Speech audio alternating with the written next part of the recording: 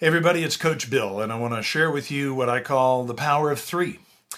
One of the things that happens frequently in coaching is you find somebody in a leadership role, in a sales role, who is just overwhelmed with busyness.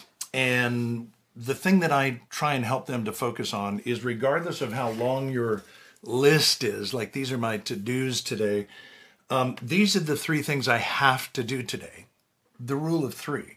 So the beauty of this happens to be the Full Focus Planner by Michael Hyatt. That happens to be my favorite planner, but you could do this with anything.